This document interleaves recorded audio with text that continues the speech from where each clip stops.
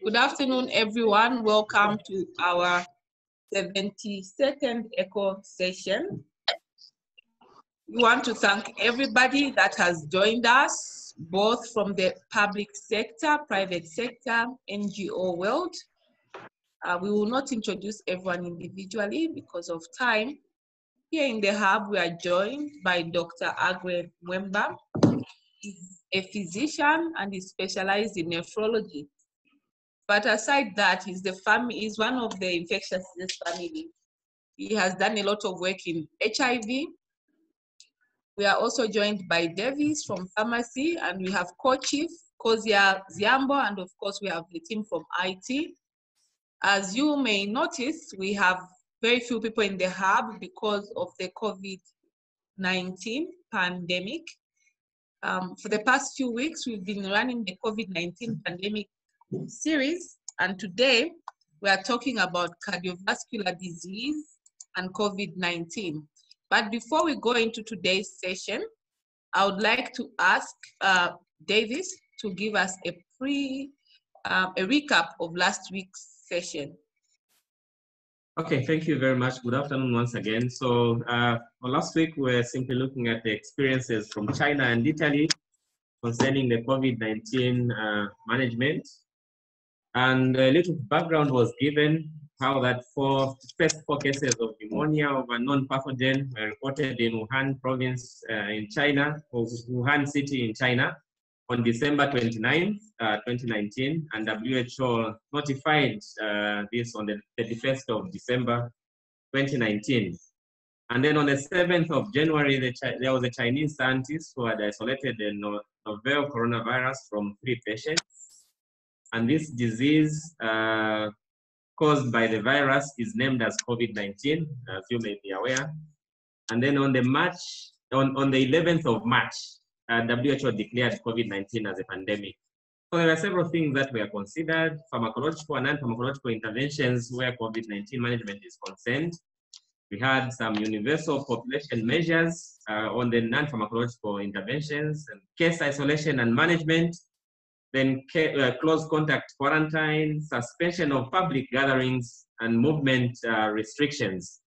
And then concerning the tailored control measures at varied risk levels, where low risk areas are concerned, strictly prevent importation, then medium risk areas to prevent importation and stop local transmission where possible, high risk areas to simply stop local transmission, prevent exportation, and implement strict prevention and control measures. And for the antiviral therapy or pharmacological therapy, of course, we time and again have been reminded that there is no definitive treatment that is known yet. However, of course, we have been hearing through the research that is ongoing concerning remdesivir that it has shown some promise as an effective antiviral. But remember, no definitive treatment known yet. And for the vaccines, no proven effective vaccine has been made yet. For prevention of healthcare workers associated infections, there was serious emphasis concerning ensuring of triage, early recognition, and source control, and then standard IPC measures such as hygiene, hand hygiene and respiratory hygiene, injection safety practices, environmental cleaning, and sterilization of patient care equipment. For administrative controls, ensure availability of PPEs, and then each institution to have a focal point person to check compliance of PPE use. And then we also were reminded to have as many trainings as possible where infection prevention is concerned. So these are some of the things that were highlighted from last week. Thank you. Over to you, Sombo. Thank you. Good afternoon. I think I've already been introduced. And this afternoon, I'm discussing COVID-19 and NCD Co-Morbidities. I should mention that this was supposed to be combined with renal, but looking at the magnitude, we say we should spend it to next time. So I'll discuss NCDs today, cardiovascular disease today, and I should thank Dr. Kawe for sharing some of the information or some of the information that I used to prepare these slides. I'm not a cardiologist myself, so I might miss a few things, and I hope that I should be able to communicate well enough for you to get something out of this. I'm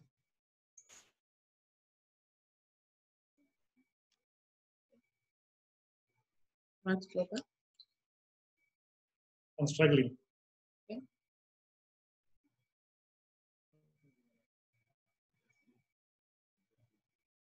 Clicking? Yeah.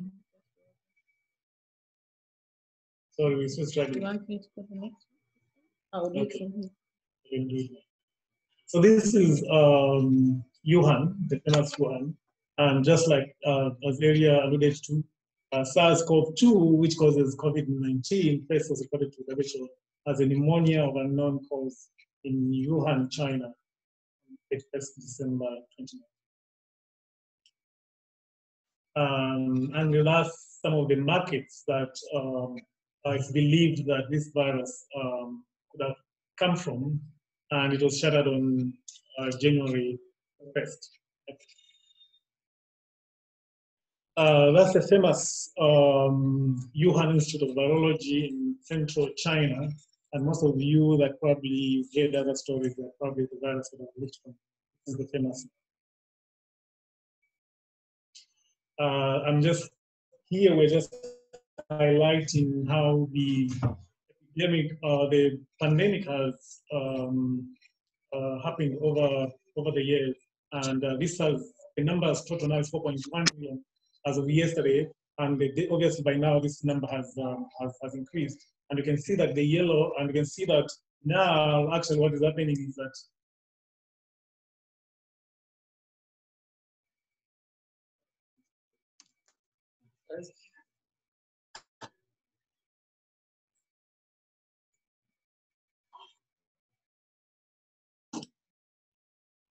you can see that the pandemic now, it seems to be stabilizing in the Western world.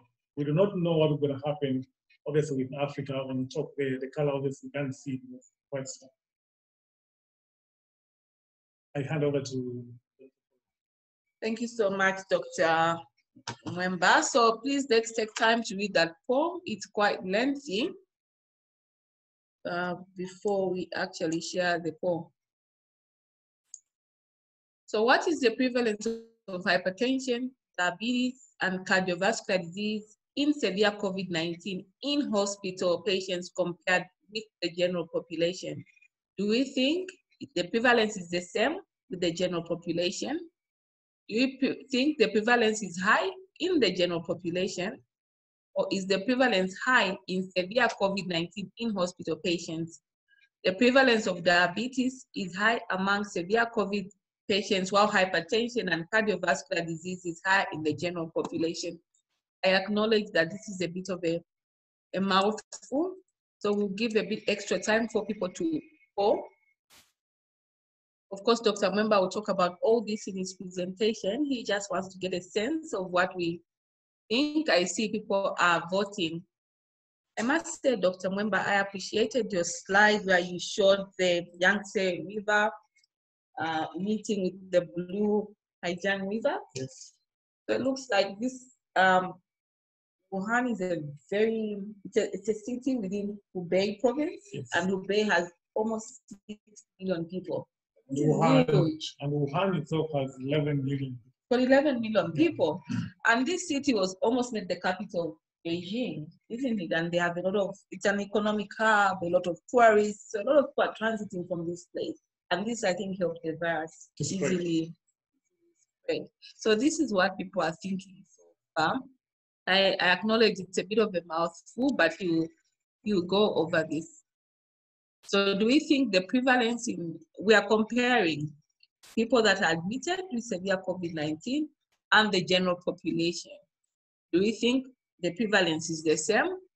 Or is the general population, do they have more cardiovascular disease, diabetes, and hypertension? And for C, the prevalence is high in severe COVID-19 in hospital patients. The prevalence of diabetes is high among severe COVID-19 patients, but hypertension and diabetes is the same. Please go ahead with the polling.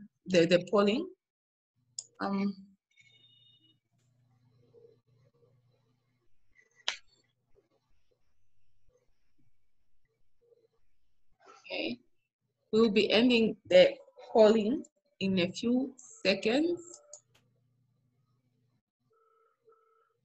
Okay, so this is how we polled.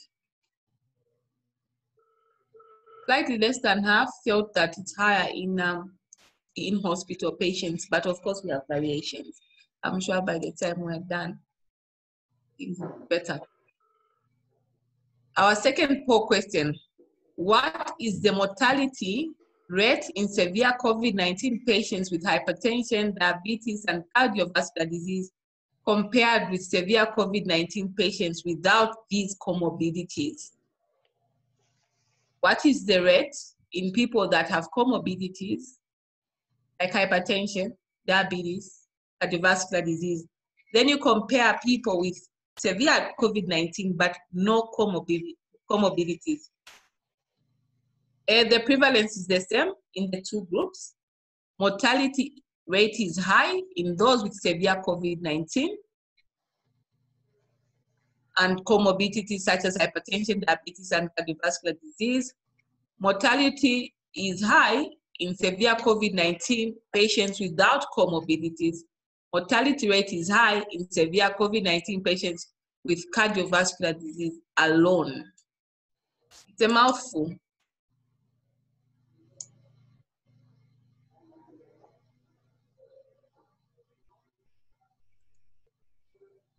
So, what do we think? Who's more likely to die when they get a severe form of COVID-19? Okay, very interesting. I'm sure you can see that, Dr. Mweemba.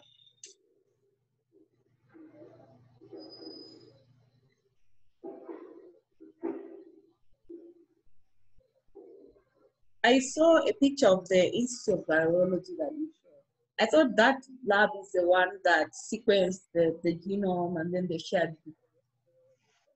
That's the same lab, yes. That's okay. So it's a very high tech. Yes, lab. Very good. Okay. And they've been doing a lot of research, even SARS-CoV-1. Okay. So they have quite a lot of it. Okay, so there we go. This is our polling. I'm going to end that and share the results. Okay, so most people think that the mortality is high in severe COVID-19 patients with hypertension, diabetes, and cardiovascular disease.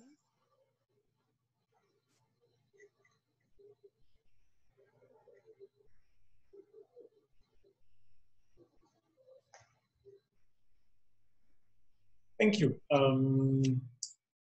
So this slide is just looking at the prevalence of comorbidities in patients with COVID-19 and the general population. And that slide there just shows you that when you look at the prevalence of COVID-19 in the US, is slightly, for diabetics, slightly higher than in the US, 10.9 versus 9.8. And for obesity, again, you can see that in the COVID-19 patients, higher in the COVID-19 patients as compared to the general population in the US. While in China, you see that it's just slightly, cardiovascular disease is slightly higher in COVID-19 patients versus the general population. So it seems that in the general population, overall in patients who have COVID-19 patients, it seems to be a trend that comorbidities are higher in patients with COVID-19. This is trying to show you in severe COVID-19 patient disease, those who have diabetes, hypertension, and they are admitted, And you can see that this slide is showing diabetes there and hypertension there and cardiovascular disease. And this is COVID-19. And you can see that the rates here are actually, they're higher as well. And this is also in China. This is true in Italy.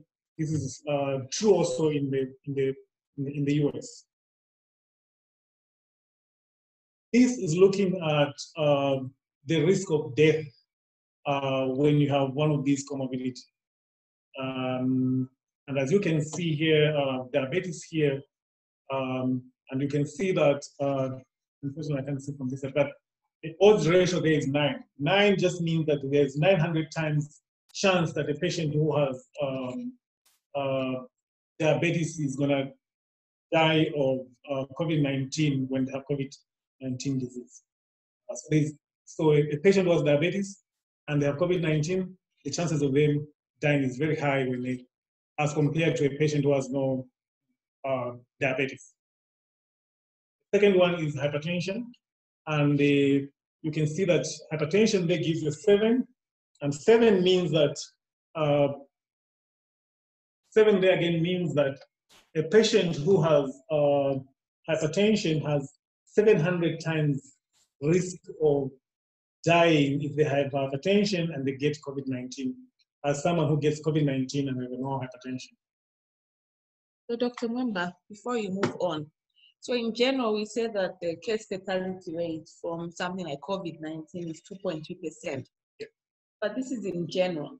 So if I have diabetes or hypertension, that number changes, isn't it, to 9 times more from the odds ratios, or 7 times more if I have hypertension. Exactly. So it increases because of you having either hypertension or diabetes or cardiovascular disease. So that risk gets very high, extremely high. Our third poll question, thank you. Which of the following statements best describes mechanisms of cardiac injury in COVID-19 patients? Direct cardiotoxicity by the virus is the sole cause of cardiac injury. Viral-driven cytokine storm is the sole cause of cardiac injury.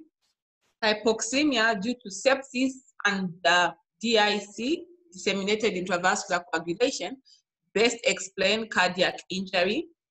Cardiac injury is multifactorial. So today we are sitting in the physician's room, but I know our audience has been very curious about this. And we have a wide spectrum of healthcare workers. So this is very interesting, Dr. Mweemba. Okay, so there you go. Which of the following best describes the mechanisms of cardiac injury? Is it only direct toxicity? Is it only the cytokine storm that the virus causes? Is it only the hypoxemia due to sepsis and DIC?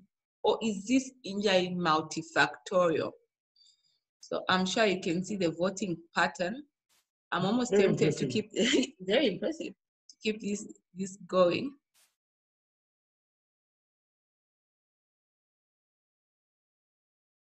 You know, Dr. Mweemba, when I was in training, the first person that told me about the cytokine storm was you.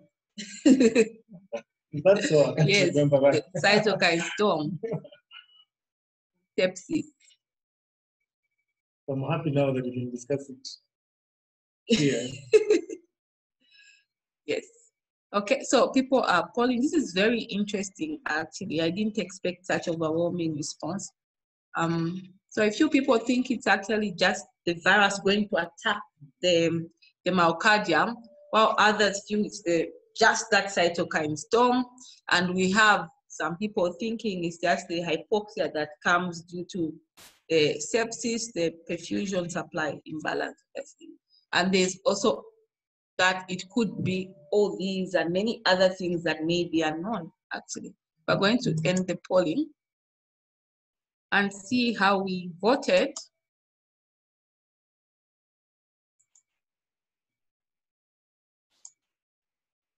Okay, so this is our fourth poll question.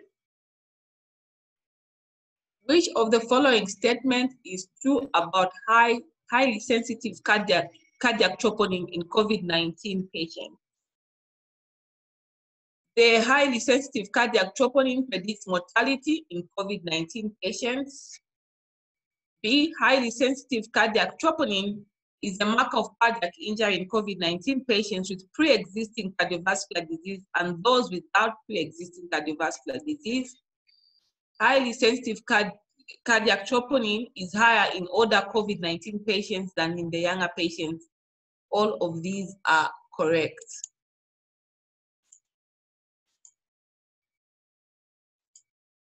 Let's see our voting.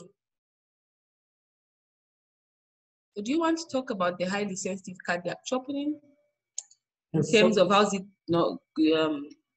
different from the normal TROP-T?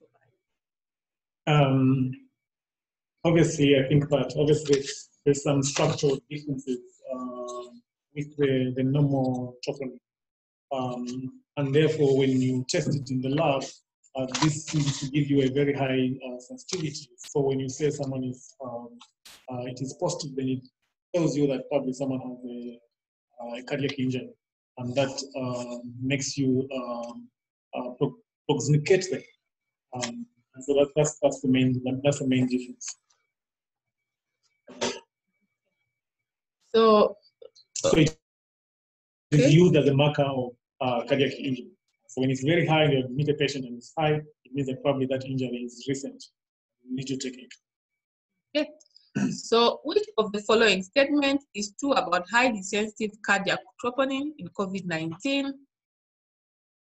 It predicts mortality in COVID-19 patients. It is a marker of cardiac injury in COVID-19 patients with pre-existing cardiovascular disease and those without pre-existing cardiovascular disease. It is higher in older COVID-19 patients than in the younger patients. All the above are correct. So thank you so much, Dr. Mweemba, for actually giving us a preamble to that. I know most of our labs are now moving towards the highly sensitive troponin. For some reason, the polling is not ending. I'm just... Okay.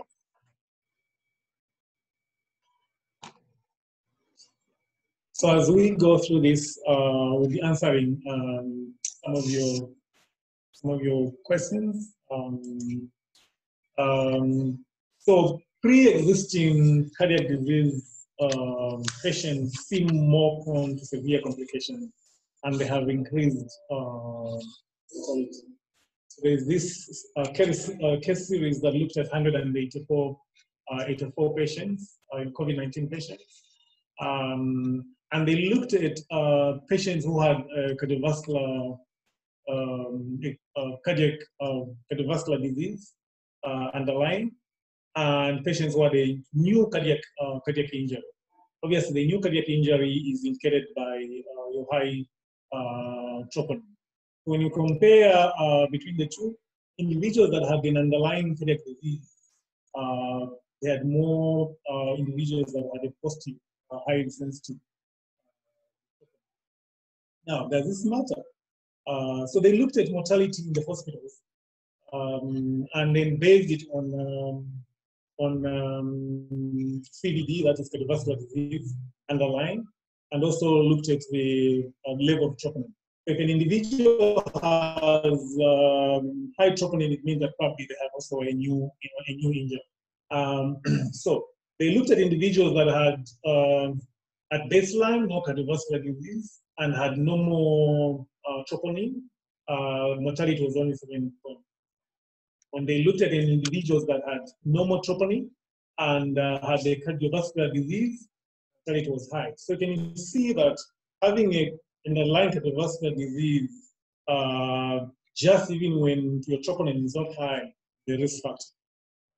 Then they moved on and looked at, you had no cardiovascular disease and you had high troponin. You can see that the high troponin, despite having no cardiovascular disease, mortality was 37.5%. What does this mean? This means that individuals that develop COVID-19, they they have high troponin, meaning that they've developed a new cardiac disease, they are likely to have a high mortality than individuals that have cardiac disease with no more troponin. But the scenario gets worse when you have both underlying disease and new injury to the underlying disease. Mortality goes up to 70%. And so what this means is that individuals that have the cardiovascular disease and they develop high troponin, the mortality in hospital is very high. That's why we need to ensure that these patients, that they come, we actually find out whether they have an underlying cardiovascular disease, because mortality will be high if they have a new insult when they are admitted.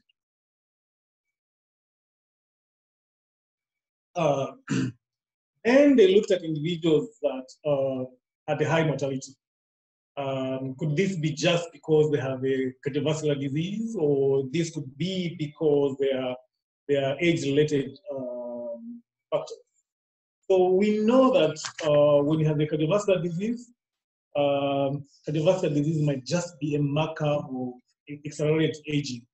And therefore, when you have age very early, it means that your immune system is also being downgraded. So you are not going to spend yourself in whatever insults that you have. So probably cardiovascular disease itself does make individuals that are even younger aging early, therefore impairing the immune system.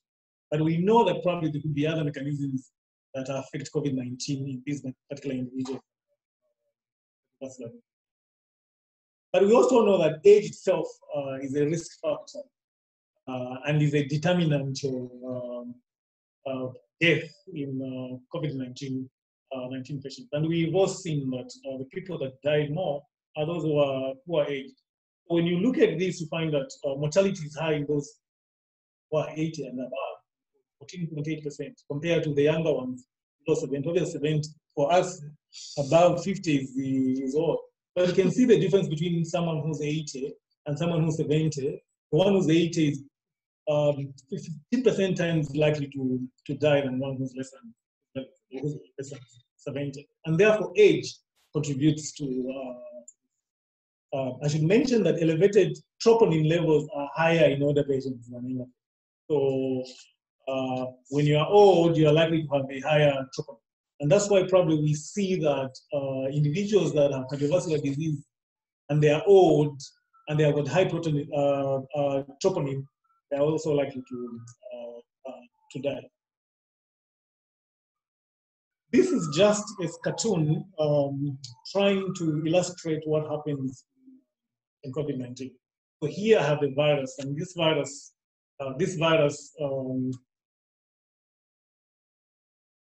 so here I have the virus, and this virus interacts with what we call AC2 here. But let me just take you here that I think we know all this physiology, some of us, that angiotensinogen is converted into angiotensin 1. Angiotensin 1, when it is broken down, it gives you ACE here, and it gives you ACE2 here. Each one of them has, this one has obviously poor prognostic effects going downwards, and it will lead to tissue injury. Whereas AC2 has good things and it leads to tissue protection. So this is very nice, whereas that is very, very bad.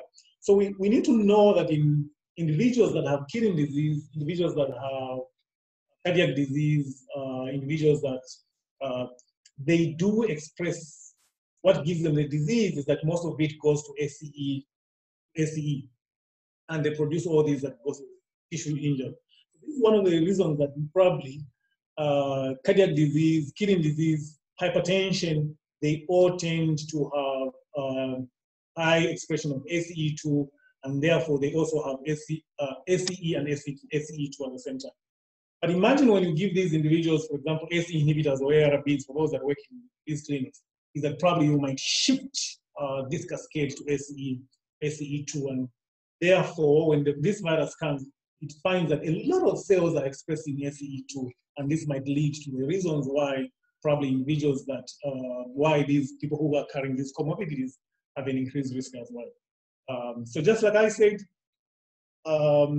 there's high transmission in COVID-19 patients because this interaction between the virus and the ACE2 seems to be to be strong in patients that are getting infected with COVID-19, as opposed to SARS-CoV-1. There's also high expression in alveolar, and that's why individuals tend, first of all, to give symptoms of chest involvement, or other organs are expressed. In the cardiac, 7.5% of the myocytes do express ACE2 protein.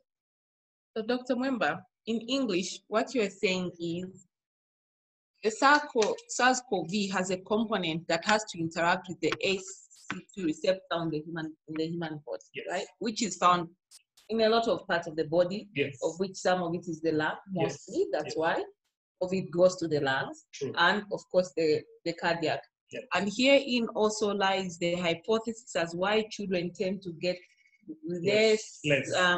Mortality and morbidity, yes, because they do not have the full expression. They don't have a lot of these receptors. Yeah. Okay. And those who are older, it means that there's a shift towards expressing both AC1, ACE, and the AC2. Therefore, in all these organs, they express a lot of AC2. So that's a likelihood that probably they develop organ involvement, other organ involvement. Right. That's helpful. Thanks. So I think I've gone through this, that mechanisms of cardiac injury from COVID have not yet been fully explained. That most likely they are multifactorial, and I'm going to go through. It could be their direct toxicity to the heart, and this has been proven by having these viruses found in cardiac tissue. Secondly, this could be because of the body reacting to the virus, and so you produce this cytokine storm that then causes inflammation. And once there's inflammation, if you have a plaque, that plaque becomes destabilized, and then it clogs into the coronary arteries, and then you have the myocardial infarction. It could be just because the heart muscle gets inflamed because of the cytokine that you're producing. Then individuals become hypercoagulable, and so they block vessels in the heart or wherever they are. But it can also be because of these cytokines also probably have a direct impact on the myocardium. So there are multifactorial factors that that might lead to this. Of course, these patients are prone to sepsis and DIC, and as we know, DIC causes a demand imbalance, which may lead to cardiac injury. The vessel might be open enough, and I'm going to show a cartoon over this thing. The vessel might be open enough, but because there's hypotension, then it means oxygen supply to the myocardium is impaired, because of the myocardium suffers. So this panel is just trying to illustrate what I've just said. That SARS-CoV-2 can go directly and infect your whatever and the myocardium and causes toxicity, or it might come into your lungs, and then you have hypoxemia, and this hypoxemia causes injury to your myocardium. Or it might be because you have developed sepsis, and so there is a supply-demand mismatch because of your low BPs that you develop, and therefore the myocardium also suffer. And like I said, it could be cytokine storm, or indeed it could be DIC that will develop. And all these can either cause an acute coronary syndrome, it can cause myocarditis, it can cause heart failure, new heart failure, it can cause thromboembolism and causes arrhythmias. Back to you. Our fifth core question: which of the following statements best describes diagnostic modalities for COVID-19 related cardiovascular disease? The highly sensitive troponin is sufficient to secure the diagnosis of an acute myocardial infarction in COVID-19 patients. The diagnosis of acute myocardial infarction should also be based on symptoms and signs only. Echo is important to diagnose stress-related cardiomyopathy. MRI is the only diagnostic tool for myocarditis. Dr. Mweemba will be teaching about this as he goes on. And are you able to poll?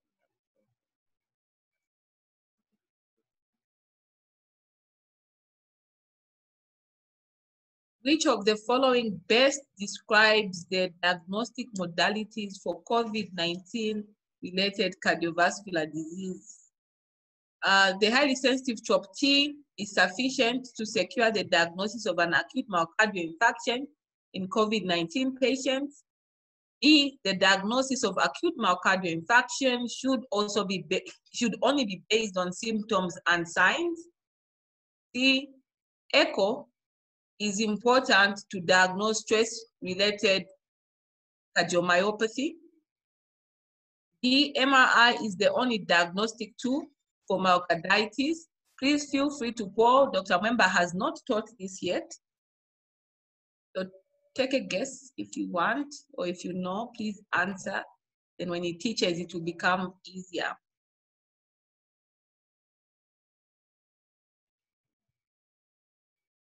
So we have less people voting.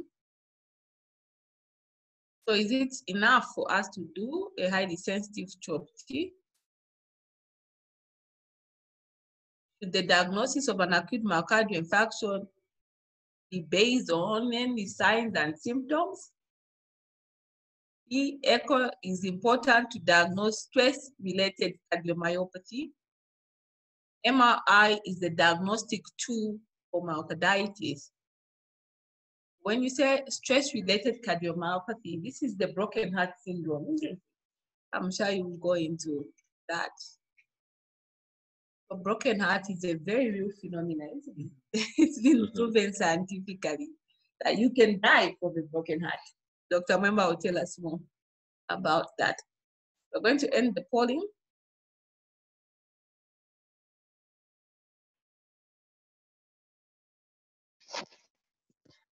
So the sixth poll question, this is the last one. The following are the clinical manifestations of cardiovascular disease in COVID-19 patients. Which of the following is not true? Which is false? A, cardiomyopathy is not a clinical manifestation in COVID-19 patients. COVID-19 patients can present with type 1 and type 2 myocardial infarction. C, life-threatening arrhythmias can occur in COVID-19. D, non-obstructive ischemia is a presentation in COVID-19.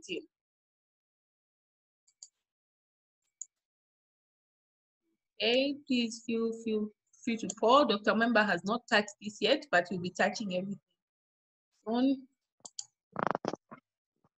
Okay, which of these are clinical manifestations of cardiovascular disease in patients with COVID-19? So in short, Dr. Mweemba here, what you're asking is what are the cardiovascular consequences of COVID-19? How do you go about, yes, what are the consequences? Cardiomyopathy is not a clinical manifestation in COVID-19 patients. Remember, we're looking for the false statement. So 3 of these are true except 1. Which one is not true? The COVID-19 patients can present with type 1 and type 2 myocardial infarction. Life-threatening arrhythmia can occur in COVID-19. Non-obstructing ischemia is a presentation in COVID-19. Dr. Mweemba, these are some very hard questions. I'm glad I'm not home, so I don't have to vote. I think they're very important questions. Of course. Because I think that we need to think about them whenever we have these patients coming. When you don't know, sometimes you just dismiss things. This is exactly. But when you know, it means that then you start thinking about it. What the mind does not know, the eye cannot see. So we're going to end that. And this is how we voted. Most people actually feel that A is not true. So meaning they think cardiomyopathy is a clinical manifestation. Then we have various answers. I'm sure Dr. Mweemba will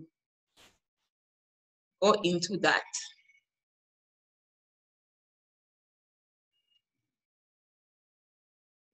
So we'll go through the clinical cardiovascular manifestations of COVID-19. And these include elevation cardiac biomarkers. And I think that we've already started discussing troponin issue. Now, why do we do troponin? Because in ischemic pathology, it will be high. Even in non-ischemic pathology, it will be high. So, meaning that these patients will have coronary heart disease because of ischemia and coronary heart disease non-ischemic. They will also have cardiac arrhythmias. They will have a thromboembolic phenomenon. They can go into cardiac shock and cardiac arrest. So let's discuss about elevation of cardiac markers.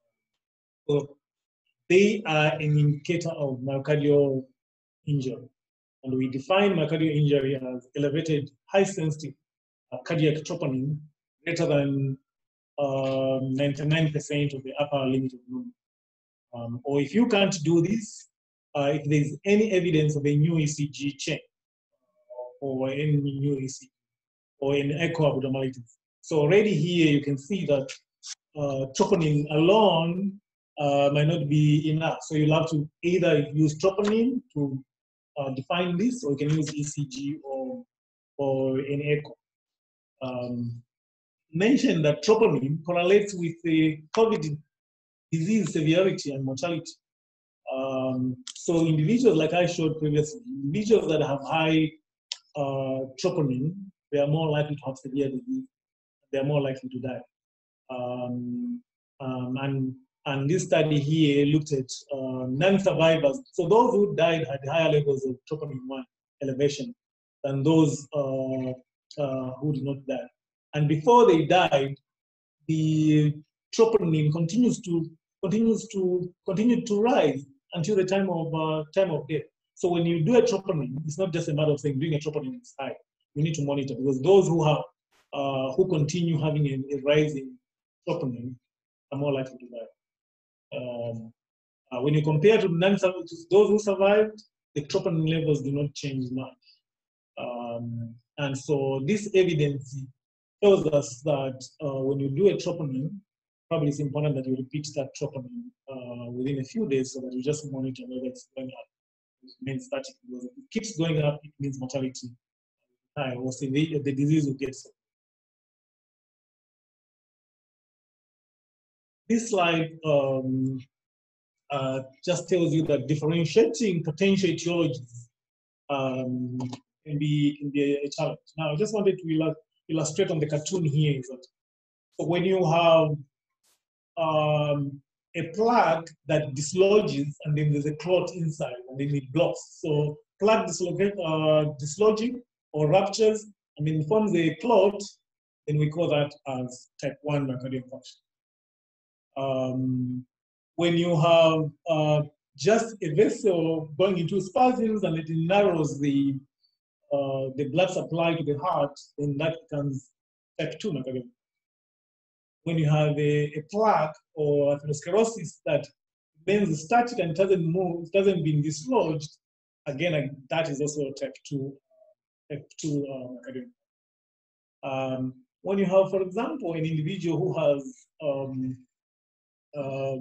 sepsis, flow to the myocardium is impaired, and so there's a supply-demand imbalance, again, that one is called type 2 infarction. So you can see that these three are type 2 myocardial infarction.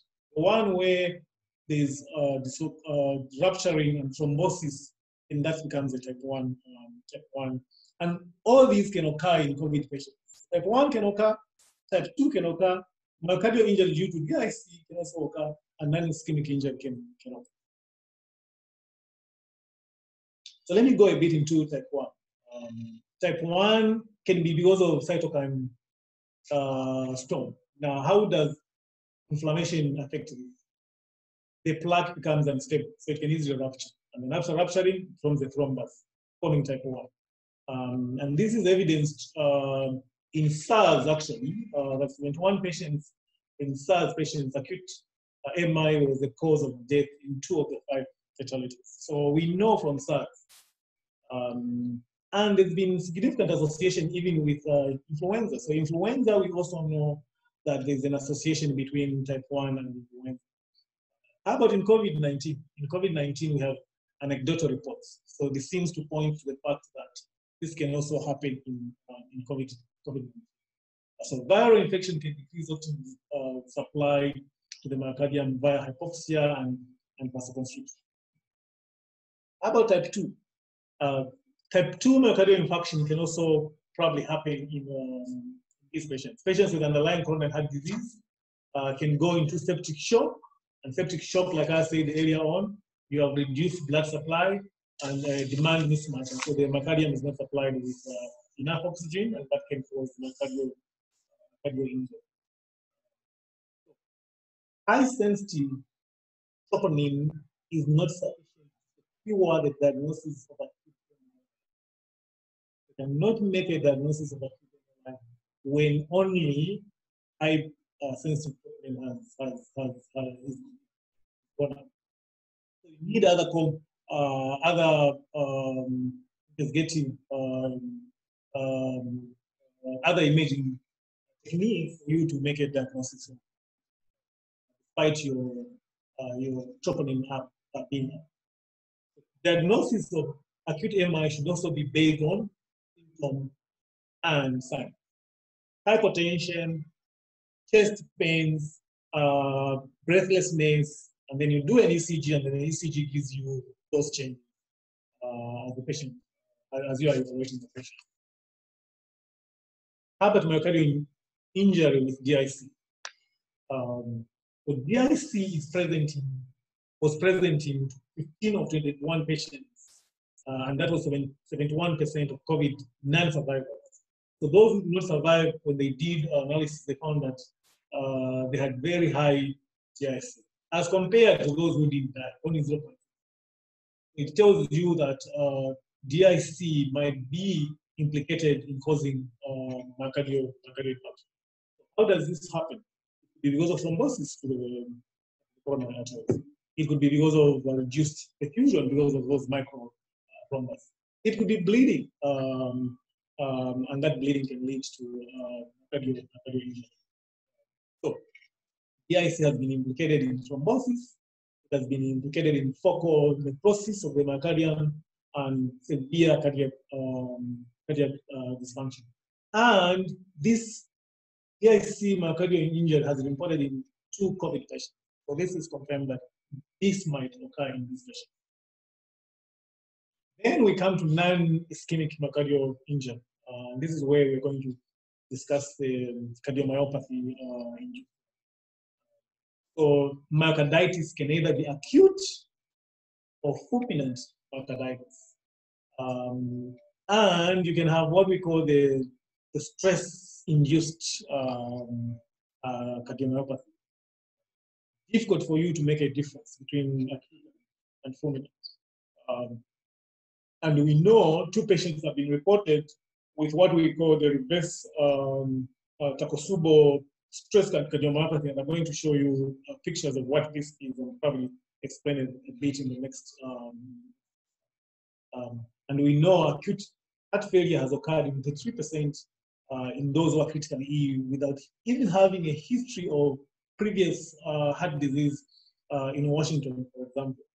So this tells you that just COVID might cause acute heart failure in 3% individuals. Importantly, and I think that for some of us who play soccer or those who do running and everything, cardiomyopathy can develop in COVID-19 patients with mild or no symptoms at all. And this is very important. That even in influenza, when someone has influenza, we tell them not to exercise until the flu is gone. So this is a mechanism. Now, this slide is just trying to show you what is the reverse Takotsubo. So this is a physiological consequence that when you are stressed and you have stress, it seems that when the heart is contracting, instead of it contracting very well to empty everything, in this particular type, a typical Takotsubo is that the apex remains non-contractile, whereas the base contracts, and therefore gives you this shape that we're seeing here, that the apex is more dilated than and this could just be for stress, or the person going for surgery and they're stressed because they're going for surgery, and suddenly their BP is getting down and they have palpitations and things like that, and you do an echo looks. So Dr. Mweemba, just before you go on, so you have a weakening of the left ventricle part, Yes. so at the base and the top they remain the same, and then they form this distinct vessel-like shape. It's a Japanese water carrying. And you can see it actually here, that when you look at with an echo, you see that this is your apex, and the apex here is quite dilated, whereas the base here is narrowed, because here it can contract very well as opposed to the apex. I found it interesting that in COVID-19 they are seeing the reverse Takotsubo phenomena, because Takotsubo typically will be seen in highly stressful situations, and it's been reported in people who've experienced earthquakes, people who've experienced the loss of a loved one. True. So I believe that. Or just preparing for surgery, for example, and they're stressed because you don't know what's going to happen during the surgery, and then this just happens. But in these patients, what happens is the opposite. So instead of you can see that here, the apex is okay, but you can see the arrows here that during COVID is that there's contracting, and it's the apex that contracts more than the middle part. And you can see that this is what you see in a reverse time. And the two patients, this has been in COVID. And the fulminant myocarditis, because So these here, are histopathological samples. So these are histological samples, and what I'm just trying to say here is that obviously this is easier to make when you've done a biopsy. Myocardium, which we can't, probably most times we can't do, and we might just elicit reading. But you can see the amount of cells infiltrating in fulminant. The fulminant one has a lot of cells infiltrating the myocardium, as opposed to the acute one. Now, to make a difference between the two is very hard. Whether this is linked to so high troponin is something that we. Well, I described this previously, that myocardial injury can occur because of the cytokine storm. And we know SARS-CoV-2 can elicit the increased release of these cytokines. And these cytokines are the ones that we think that can depress your myocardial function. Arrhythmias, they are high in a study of 157 patients in Wuhan. They found that actually up to 7% individuals, when they presented, they had palpitations as one of the first thing presenting symptoms. When a patient comes with a palpitation, it might be just probably they have an arrhythmia. More common, obviously, in those who are sick. For example, in ICU, it was 44%, as opposed to those patients who are not in ICU. So when these patients were admitted to ICU, it's important that we probably also start looking for them and do ECG. Again, troponin might be an indicator. So for individuals that have high troponin, it was found that the incidence of malignant arrhythmia was higher. So if you do a troponin and you find such a patient, it would be important that probably you do an ECG, because you might have a very bad arrhythmia. And so you can see that some of them have an unstable ventricular tachycardia or ventricular fibrillation, and I'm just showing here how a ventricular tachycardia can appear in a patient with COVID and ventricular fibrillation. So it's just important that these patients are assessed fully when we come to. Here I'm just trying to show that thrombosis can happen. And you can see this lady here, the swollen limb, other one, no. This could be because of prolonged immobilization, the propensity because of COVID to DIC, the propensity for hypercoagulable states, and like active inflammation because of the cytokine. So you see that in ICU again, those who are DVT was 27% as compared to not in. The critically ill again are the ones who are likely to have. Important to mention that that's the reason we always ask for these D9. The reason we ask for fibrin, the reason we ask for FDPs and fibrin, and these usually will be higher than in healthy individuals who have no COVID.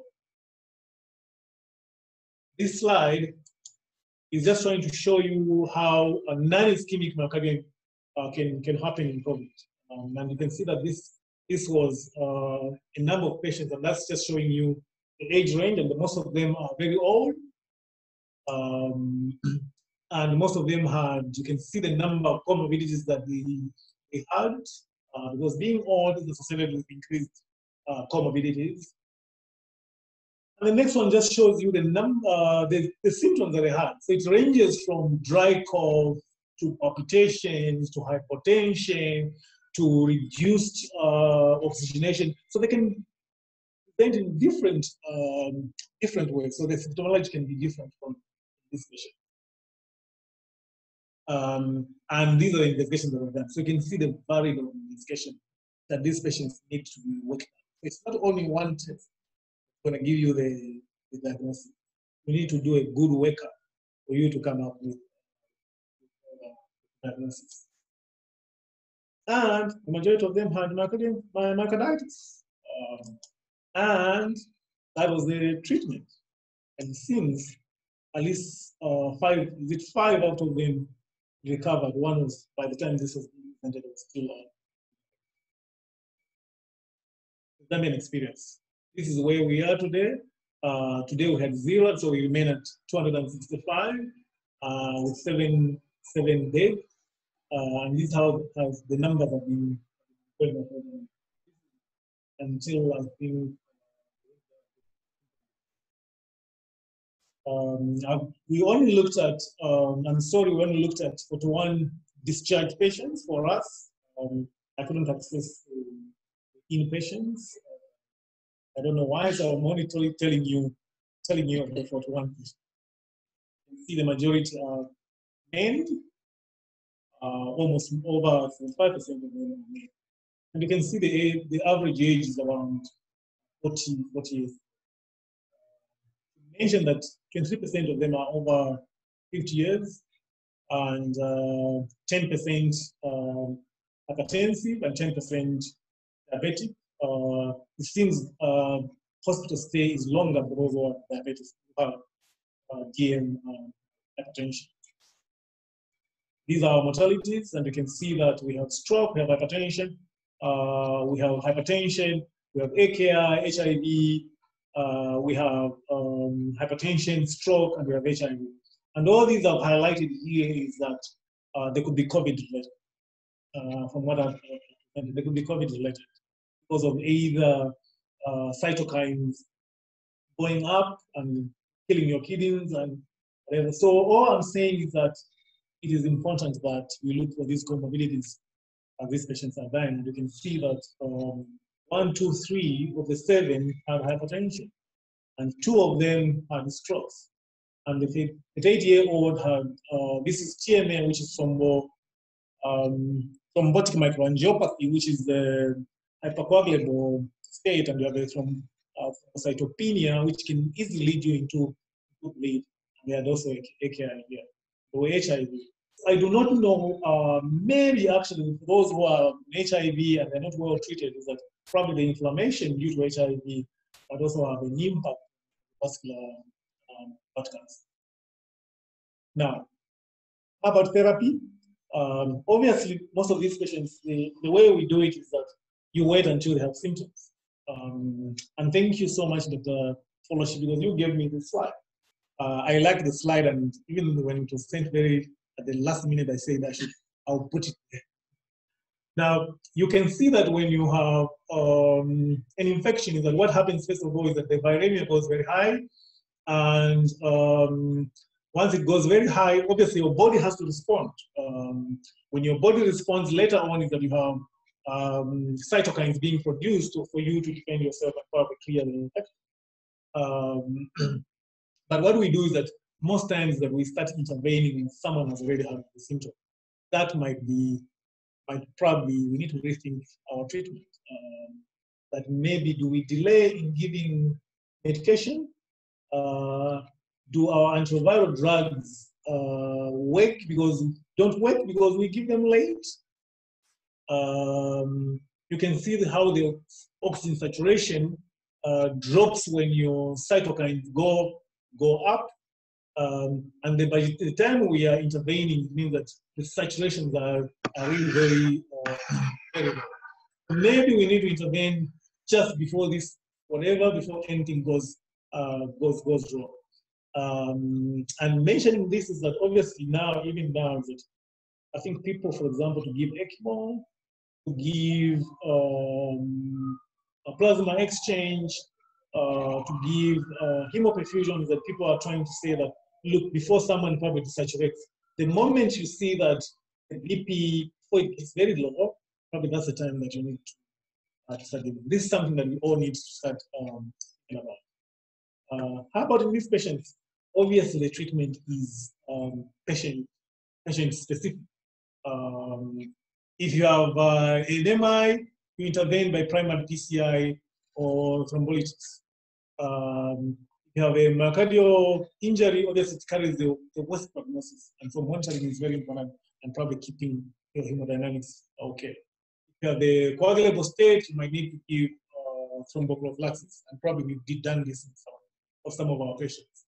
And then ACE inhibitors, like I showed on that, is like it's very controversial at the moment, but the guideline is that you might need to continue unless you think that the patient is being treated. And then you do the normal antiretroviral that we will give. But remember that you're going to combine a lot of drugs. Make sure that you monitor the QT interval.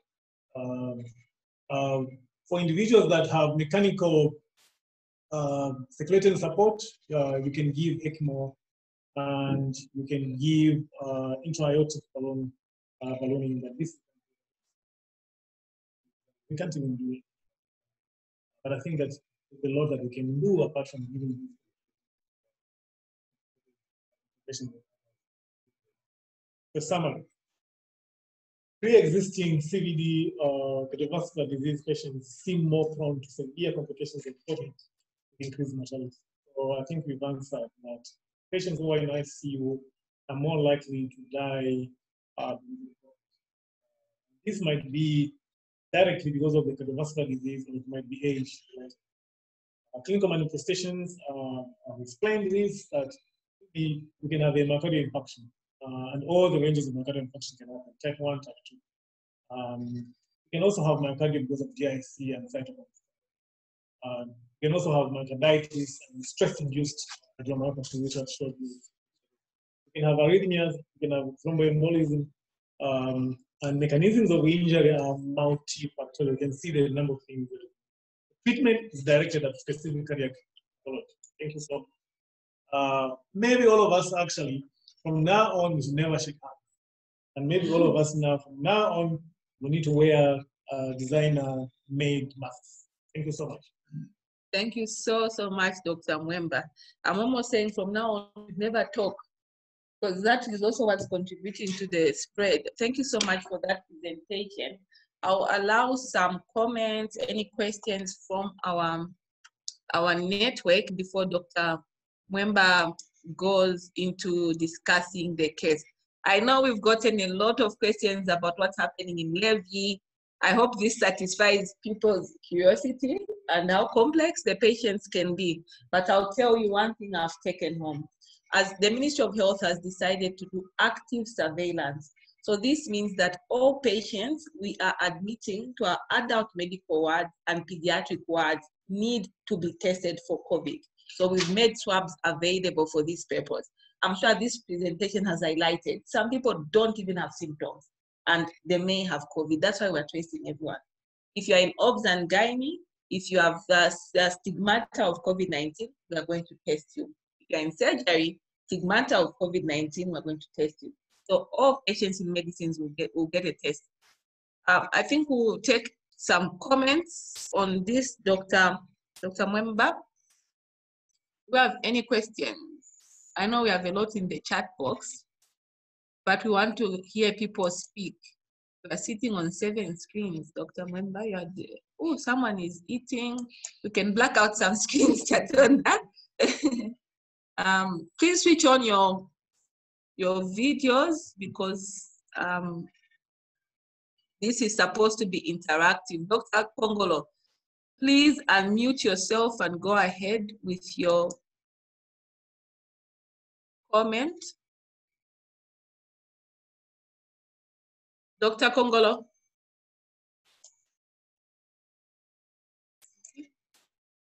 We've unmuted you, please go ahead. Okay, good afternoon, Dr. Foloshi.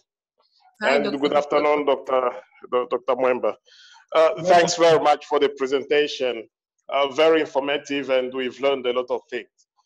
I still have one concern, that's about ARBs and ACE inhibitors.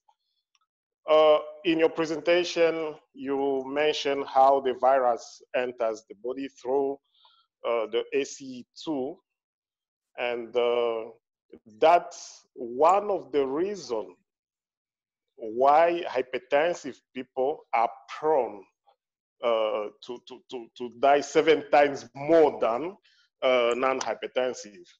That's really worrying. But in the conclusion on the treatment, you mentioned that for patients hypertensive taking ACE inhibitors and the ARBs should continue unless if there is any suspicion whether the patient is deteriorating or something like that. So my question is, for our routine patients whom we think that they are prone due to their age and comorbidities, what should we advise them? Because some patients are educated, they are reading here and there. Now, when they are already on ACE inhibitors, what should we tell the patient? What's our position as a country for patients who are on ACE inhibitors or on ARBs? Thanks. Thank you so much for that question. So I think that across the whole world, every day there's a review of whether ACE inhibitors or ARBs should compete who gets COVID-19. There's no study at the moment that has proven that these patients actually get worse disease than not taking. And therefore, unless you have an alternative that is not going to impact on the patient's outcome, then ARBs and ACE inhibitors should be left as part of the treatment. But I think that if someone is very sick, I think that that's a discussion that all of us can have so that we see whether we can review the treatment for that particular patient, or it will go individual patient. We think that stopping the ARBs is help the patient. For example, if the patient obviously has hypertension, I would not maintain the ACE. I would remove it because obviously they have other consequences apart from just listening. Yeah, so he's talking about ARBs. Yeah. B for butter, not ARVs, please, when it says stop it. Mazabuka General, please go ahead. All right. Yes, good afternoon, Dr. Mweemba, Dr. Foloshi. Good afternoon. Good afternoon. Yes, Dr. Foloshi. Your last statement you made about the routine testing of all inpatients. When is that going to be extended to some of us in the far-flung areas? Because the number of test kits, the swabs, we get per location in a week as a province, that's not just enough to cover just us as a hospital. So when are we going to be given that support so that we can also do the mass testing like Lusaka is doing? Thank you. That's a good question. I think I'll let Davis answer it, because all swabs should be access to MSL. You just have to order. It does not matter whether you are in Lusaka or far-flung. It's equal access to the swabs. Like for UTH, we actually go ourselves to pick up from MSL. Davis. So actually, you would also need to involve the province who needs to urgently order via medical stores, as Sombo has advised. So that's the directive right now. Just get in touch with the province where you are, and then the province will order from the MSL. Thank you. Sorry, so can I continue?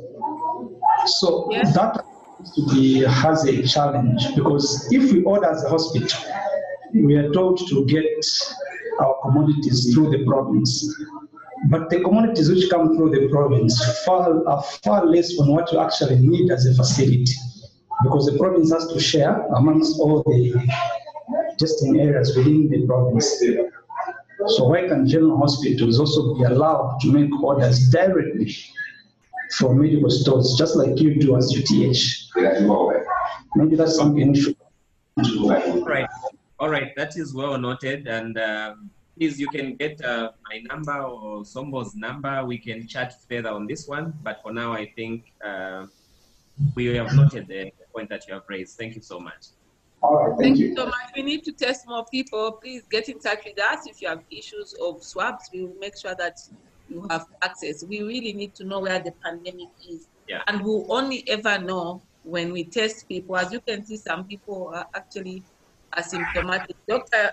Laston, do you want to go ahead? Dr. Luchembe, please prepare to share the case. Thank you very much, colleagues. 2 or 3 cases among the mortalities that also had HIV. Can you comment on the status of antiretroviral therapy? And also, did you have the latest viral loads on those clients? Thank you. Okay. So the question is what ARVs they were on and what the latest viral loads were. I will comment on the one that was presented last week. That one was on TLD and he was biologically suppressed. The one from Dola. So we have one from Dola who was just newly diagnosed, not on ARVs, and was just being commenced at the time. He came with diarrheal disease, and that's why you can see that he had AKI. So the antiretroviral just started one day and it deteriorated. So he had previously whatever. So probably maybe the COVID tipped him into all this. We don't know. We can just speculate whether it was TB, because at one time he desaturated and was given some oxygen. We don't know whether the saturation was because he had hypertension or he had sepsis, or this was all because of TB. It was not investigated fully for us to understand exactly what was happening. Dr. Bill, please go ahead with your question. Then the other patient, was the patient, the Kaposi one, he had very disseminated Kaposi sarcoma. Again, he had, I think, including chest, and then tested positive. And we also think that he died of case, more likely. Dr. Bill, please go ahead. Dr. Mosise, please get ready to share your screen. Thank you. I would like to understand, for non-hypertensive patients who are diagnosed with COVID-19, will it be wise to put them on preventive treatment, like on anti-aggregate and antithrombotic treatment?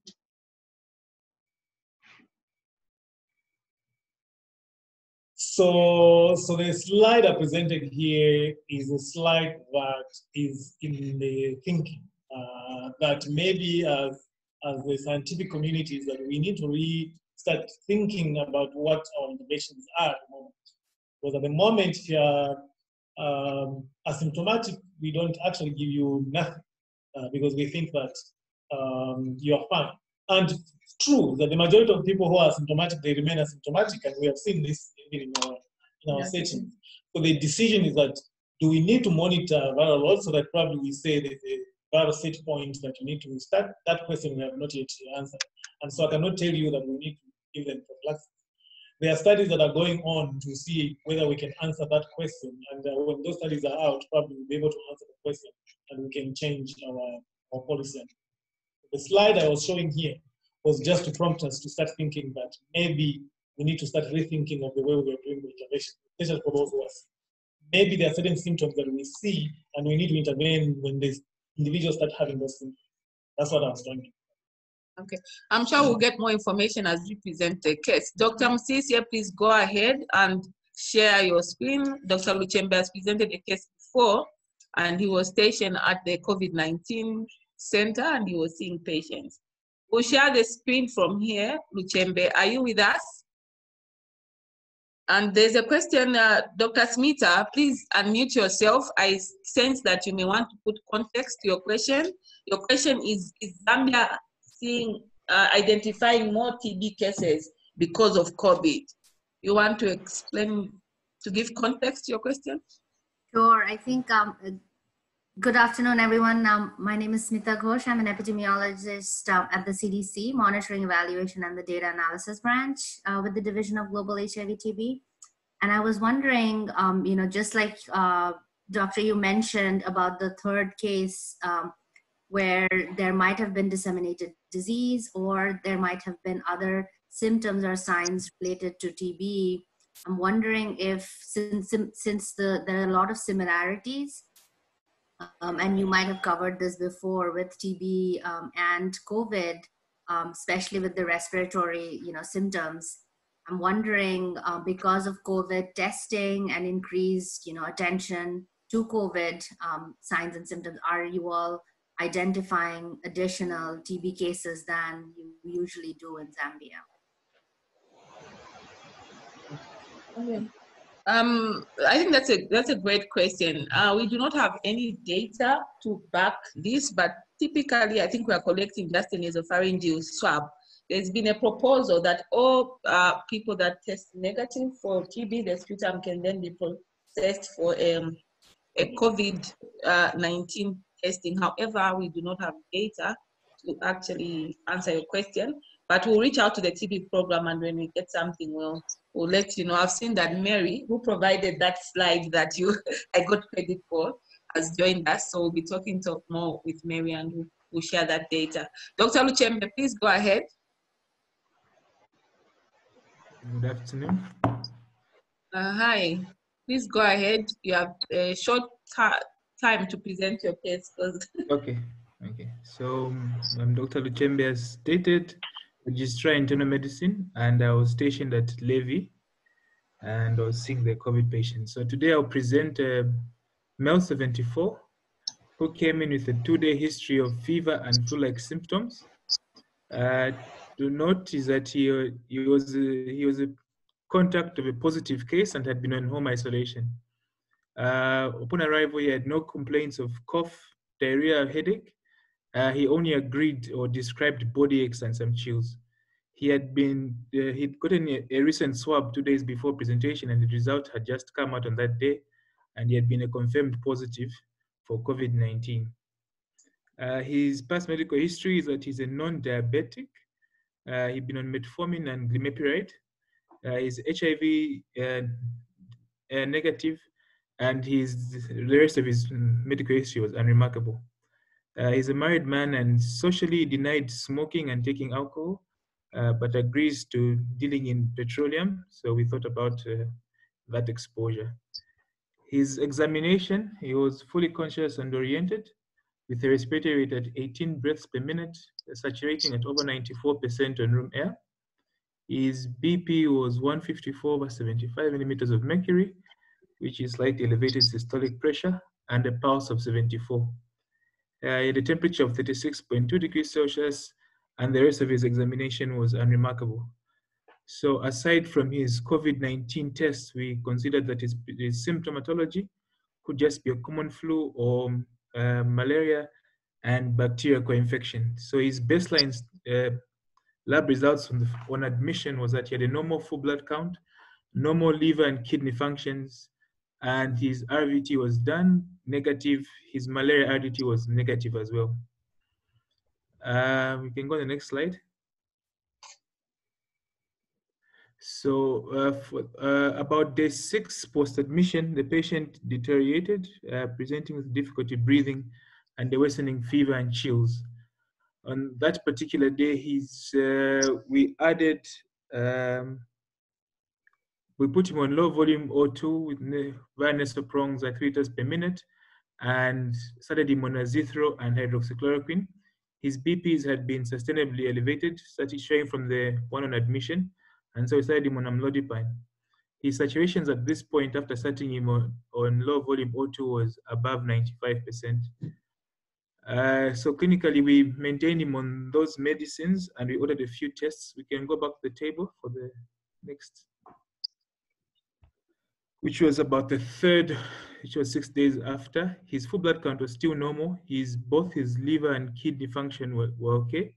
We ran an ECG before commencing his azithro and hydroxychloroquine, and there were no contraindications. His QT was okay, and we asked for serial ECGs. After about 4 days, he deteriorated further. We only learned at that particular time he had been taking his second anti-diabetic drugs. So he was polyuric and polydipsic, and he couldn't leave his bed because he was getting tired easily, and he had increased need for oxygen, and his temperatures were also raised a bit more.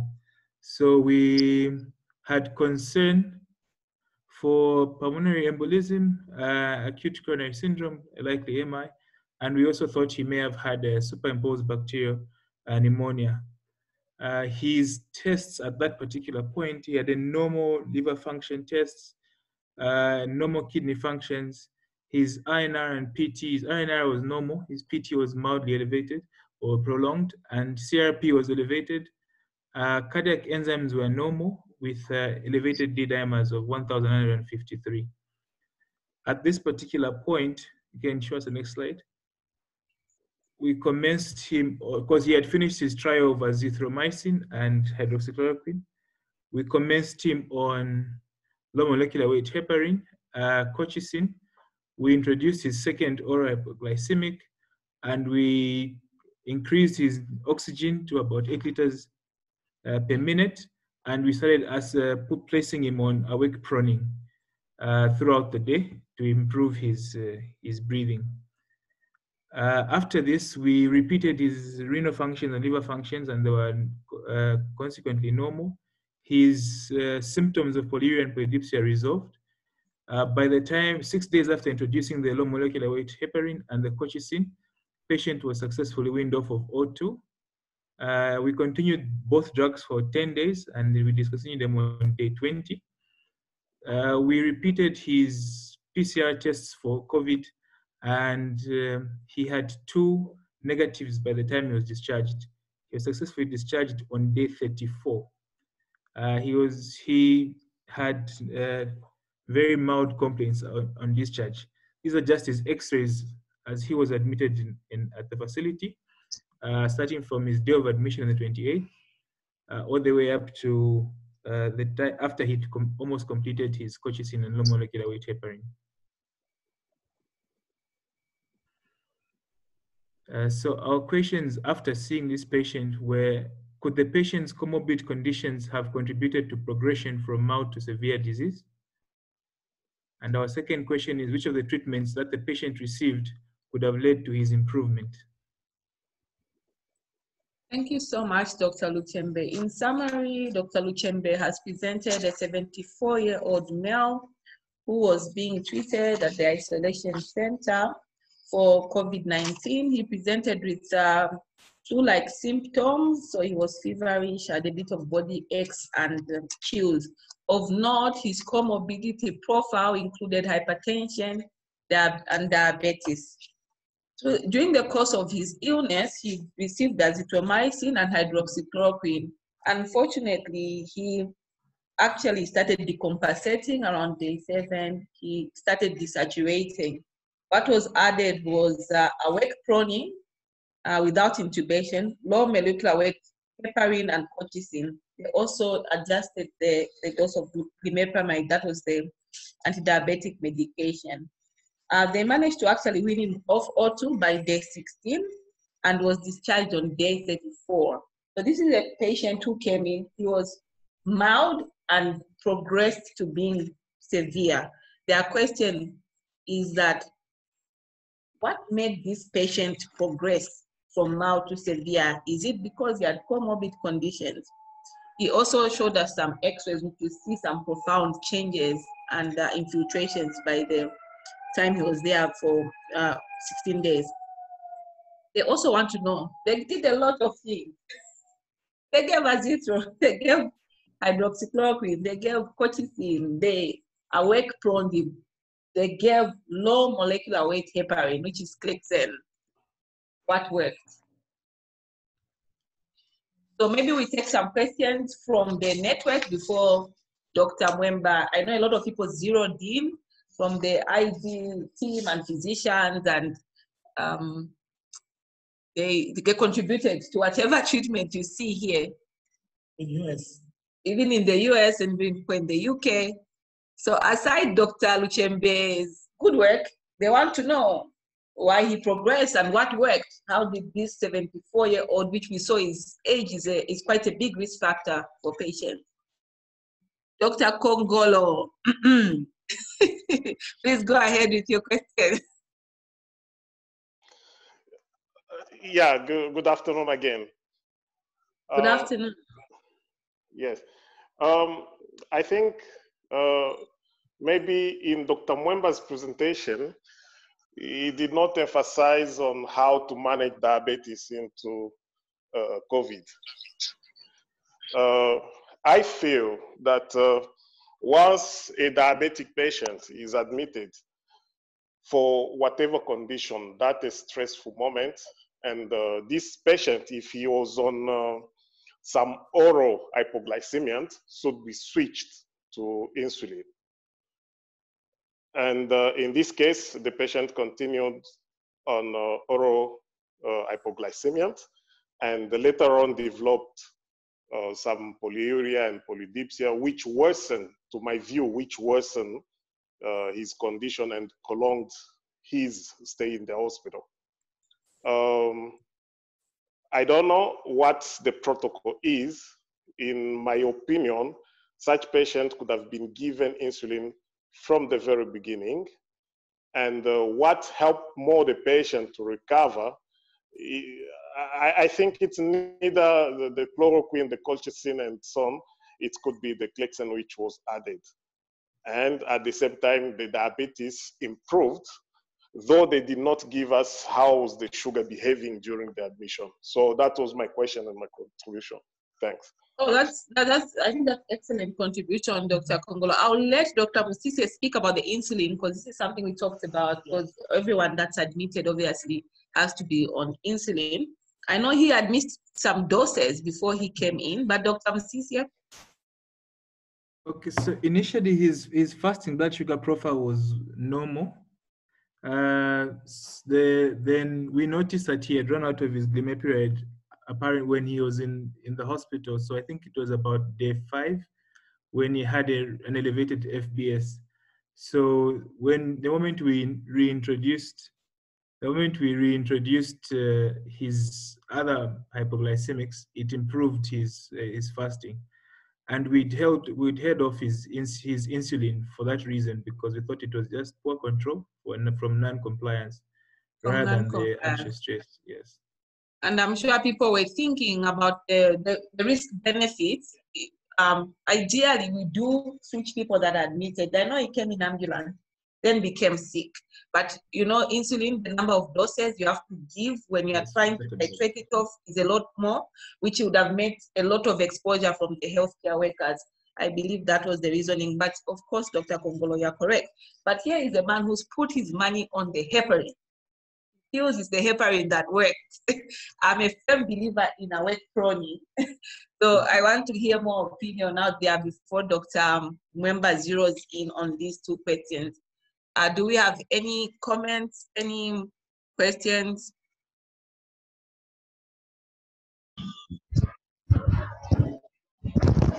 Hello? Yes, please go ahead.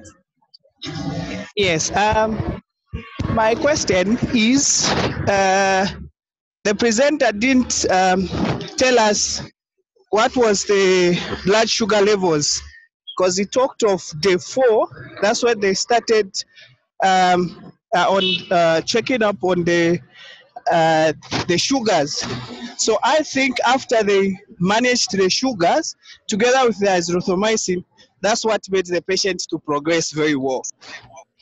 Thank you so much, Elisha. So Elisha feels that it was the glycemic control which makes a lot of sense, and the azithromycin. So somebody believes in azithromycin.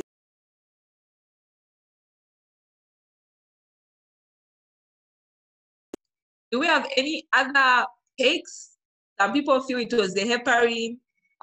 Some people feel it was the sugar control. Some people feel it's the azithro. Petauke. Dr. Bill, I assume this is you and team. Please go ahead. Petauke.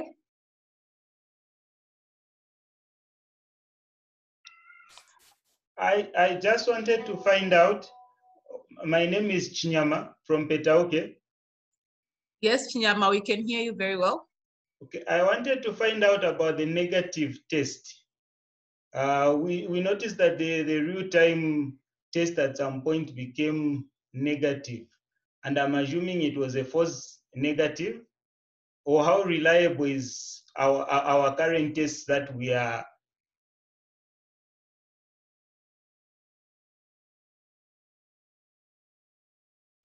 Thank you. That's a very good question. I believe on the slide deck, it showed it was positive, became negative, then got another positive. I know that patients are not discharged until they have 2 consecutive tests that are 24 hours apart. I guess his question is, why did he have a negative then a positive? In short, he's asking what is the sensitivity and specificity of the PCR test that we're using. We'll let, please, somebody else has raised their hand. I can't see. And we'll let Monze go ahead with their contribution. Thank you so much, Doc. My question is based on the colchicine and heparin. I want to understand why the 2 drugs were given in this case. Thank you.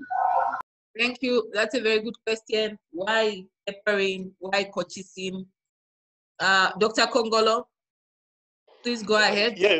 Yes, just one more question. When the patient changed condition, was DKA ruled out? Because the patient developed difficulties in breathing and started desaturating, as well as the polyuria, polydipsia. I think putting all these signs together, one of the biggest differential is also a DKA. Was that ruled out? Thanks. Thank you, Dr. Kongolo.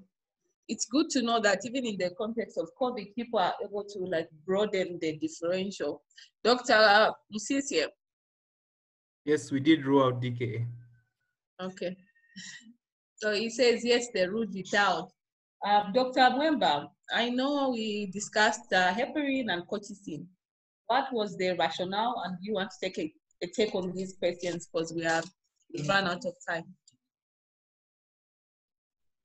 So could the patient's comorbidities conditions have contributed to progression from mild to severe? So maybe answering first of all the question about insulin. You know, the way these patients are admitted, that they are admitted asymptomatic. So I do not think that if you are admitted asymptomatic with mild symptoms, you can take your drugs orally and everything. I think that that's a point that you need to change your insulin. I think, no, we just admit them because we want to monitor them. And if the condition changes in between, then you can easily switch to it. So I think that the switching to insulin, what happened at the right time when the patient was getting worse. Comorbidities, I think that from the presentation that we've done, these patients are likely to get worse fun. So the way this patient presented fits actually in the cardiovascular disease category. That he was 74, he had diabetes, and he had hypertension. And so all the 3 of them put him at a risk to develop severe disease. So for me, it was not a surprise that actually this happened. And was this COVID that related? I think so. Just looking at the chest X-ray tells you that it was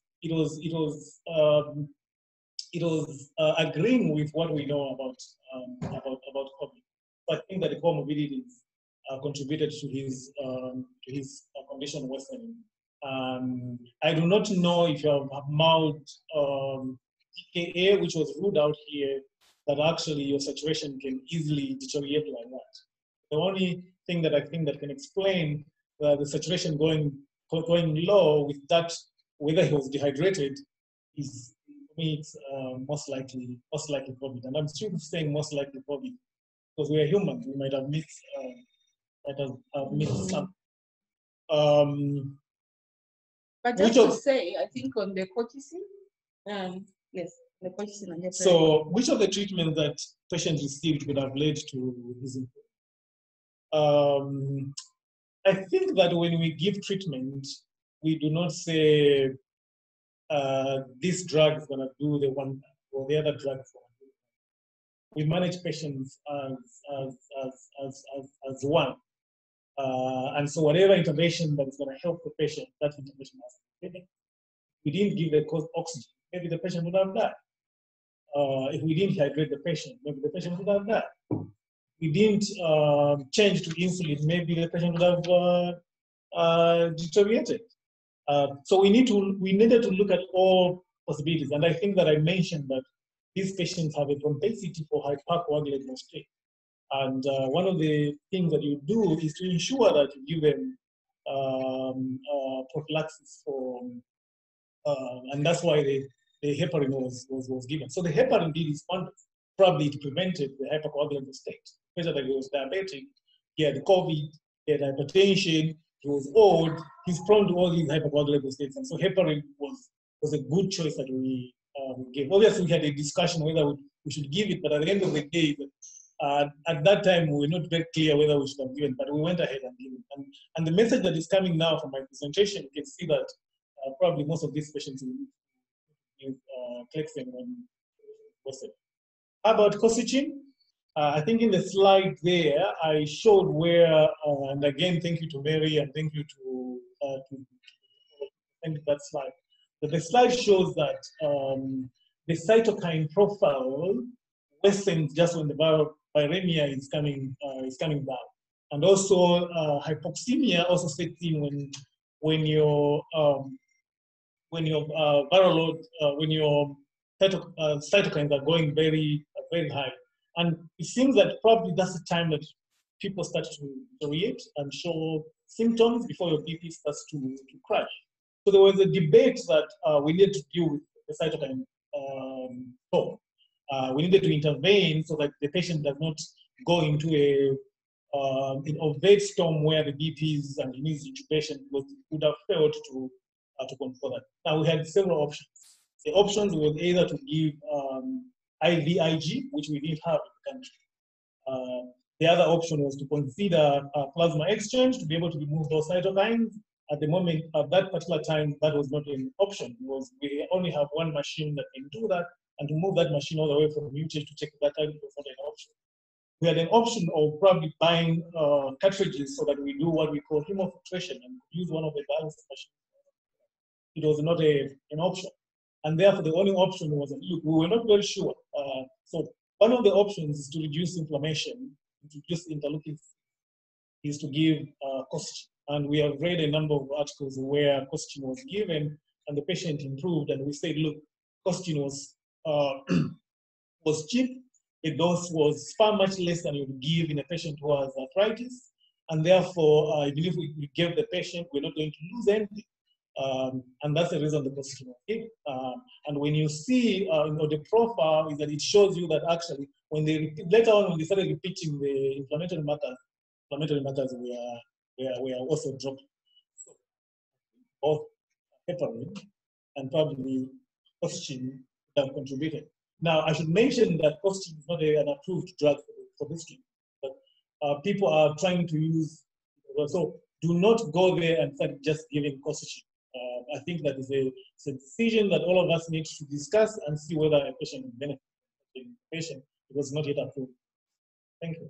Oh, I think that's great, Dr. Mweemba. Just to be clear that he did not receive insulin, was kept on the same treatment, as we say, the risk versus benefit. And the other thing is that while all our patients are kept in Navy, they are actually not hospitalized. It's more for isolation. So the moment you move to the severe is maybe when you would have benefited from insulin, but the number of doses you would have needed and the amount of PPE, because PPE you need to keep changing. And I think he was observed to actually be fine even on the oral. But that's a good recommendation, Dr. Kongolo. I think more importantly, you received an array of things, the azithro, the chloroquine, the colchicine. colchicine is some sort of immune modulator. We looked in our setting, that's what we have. And then we also gave heparin because all these actually, there are studies that have been done. Some have been good, have had good outcomes, some are still vocal. So most of these drugs are still under study, but patients want to wait for studies. So colchicine was based on a case report. The azithromycin was based on the initial dose-shaking studies. Heparin has been shown in retrospective studies that people who received heparin actually had less mortality. So we didn't just pull these from the air. And we hope as we get more data, we'll be able to inform our network on what we can use. However, all patients must be treated under the guidance of infectious disease specialists and physicians. Dr. Musisi, do you have anything to say? Is the explanation okay? Is it understood? Yes. The explanation is okay, especially that we had the discussion before. The discussion answered a lot of the questions. Yes, I thought that was great, but you received some kudos from Matero and I think from everyone. Job, well done. This patient had a lot of comorbidities. He was 74, and we are thinking we are in a low-income setting. What are we gonna do? But people put their heads together, and this man made it. Please scan this URL, and you have access to all the slides we've presented today. But we'll allow Dr. Mweemba to be able to relaunch the post, Chatonda, so that Dr. Mweemba can explain the answers just quickly before we wind up. People can scan the URL and everything will come to your phone.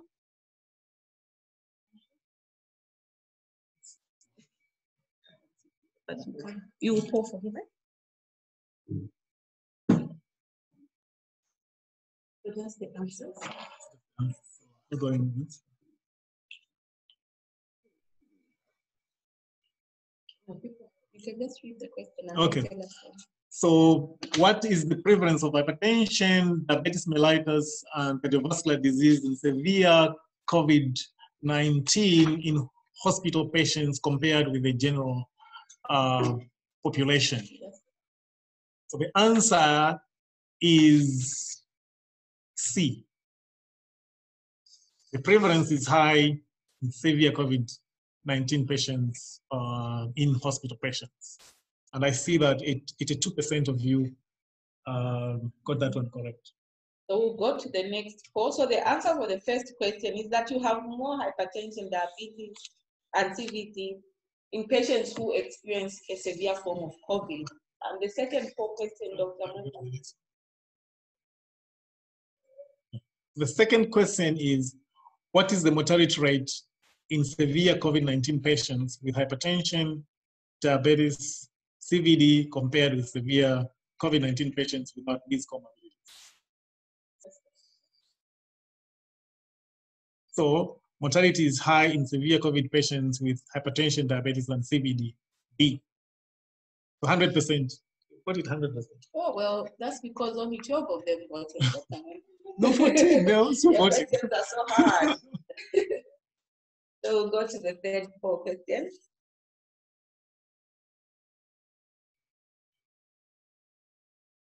Third question, which of the following statements best describes mechanisms of cardiac injury in COVID-19 patients?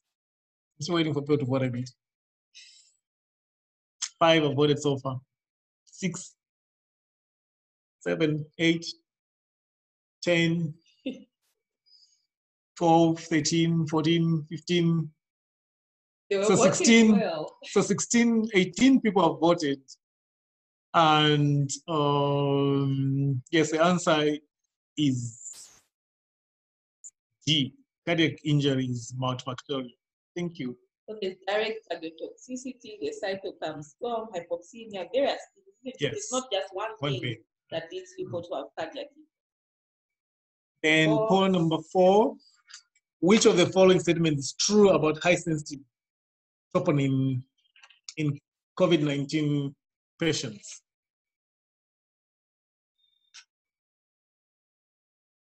I'm waiting for people to vote a bit.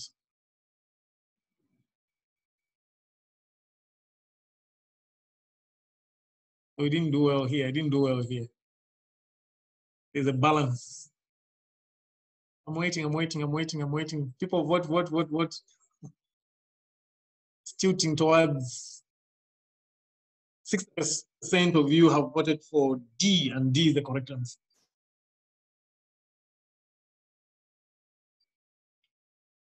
Number 5.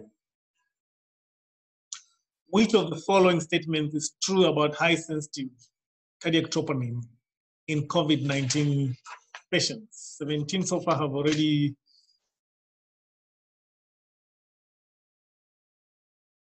I'm waiting for people to vote.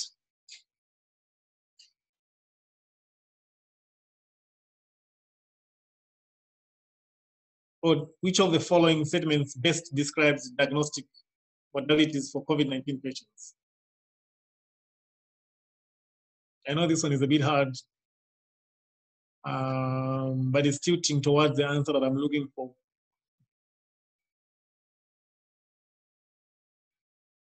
So 50% of you, distributed across whatever, but 50% of you are saying C. So C is important. Echo is important to diagnose stress-related myopathy. You can see that the reverse. That vessel-shaped abnormality. Yes. You only see it. Mm-hmm.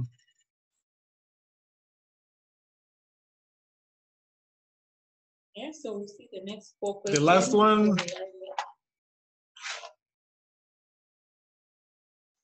The following are the clinical manifestations of CVD in COVID-19 patients. Which of the following statement? I'm waiting for people to vote. Please. 1 minute. Which one is false? Which one is not true? Yeah, we're almost hitting 100% on that question. And yes, the answer is A. Which one is not true? So cardiomyopathy is not a clinical manifestation. It is a clinical manifestation as we've shown. Thank you so much, Dr. Mweemba, for that. It was very inspiring. But I think for us now, we know why we need to be testing everyone for COVID-19, especially in the adult medical and pediatrics. As you can see, they can present with arrhythmias and no respiratory symptoms, with heart attacks and no respiratory symptoms. So everybody that's admitted to medicine and peds, you need to swab everyone, even if they do not have the signs, the respiratory symptoms. Swabs can be accessed by the provincial health offices from MSL. So everybody should be able to get a swab now. There's a lot of swabs in country. Thank you so much. Next week, we are coming to the end of the COVID-19 pandemic series. Next week, we'll have Professor Lloyd talking about how do we continue providing HIV, TB services in our facilities in the context of the pandemic. We need to remember that we are dealing with another epidemic. We've made great strides. We don't want to lose them. So we'll see what we'll talk about next week. Thank you so much, Dr. Mweemba. Thank you all for tuning in, and we'll see you next week, 14:30 on Monday. Thank you very much. Thank you. Thank you.